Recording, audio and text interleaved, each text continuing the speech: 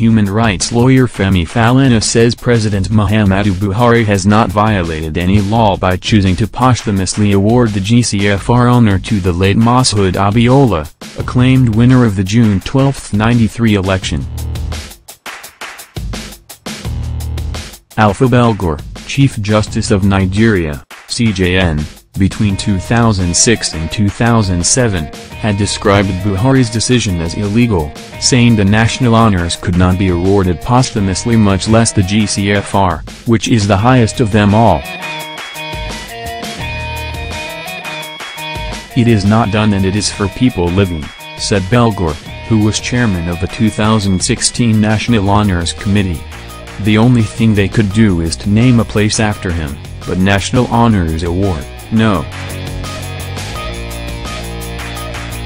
However, reacting on Thursday evening, Falana noted that the National Honors Act did not prohibit or restrict the powers of the president to confer national honors on deserving Nigerian citizens, dead or alive. The Honourable Justice Alfa Belgore, a retired Chief Justice of Nigeria, was reported to have questioned the legality of the decision of President Buhari to confer posthumous awards on Chief Abiola and Chief Gani Falana, he said. Curiously, his lordship did not refer to any section of the National Honors Act or any other law that has been violated by the president. In like manner, some persons have alleged that the June 12 holiday declared by the president is illegal on the grounds that the approval of the National Assembly was not sought and obtained.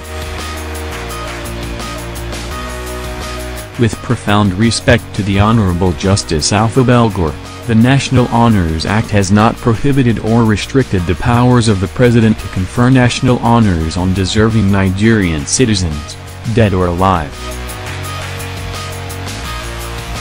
No doubt, paragraph 2 of the Honours Warrant made pursuant to the National Honors Act provides that a person shall be appointed to a particular rank of an order when he receives from the President in person, at an investiture held for the purpose. But paragraph 3 thereof has given the President the unqualified discretion to dispense with the requirement of paragraph 2 in such manner as may be specified in the direction. Therefore, since the national awards conferred on Chief Abiola and Chief Falana cannot be received by them in person, the President may permit their family members to receive same on their behalf.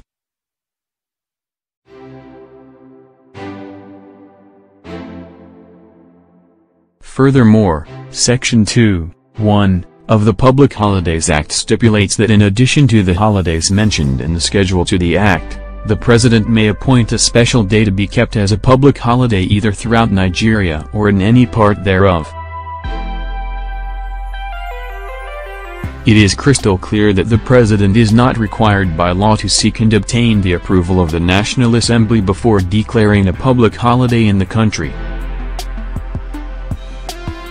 In view of the combined effect of the National Honors Act and the Public Holidays Act, the legal validity of the well-deserved awards and the historic holiday has not been impugned in any manner whatsoever.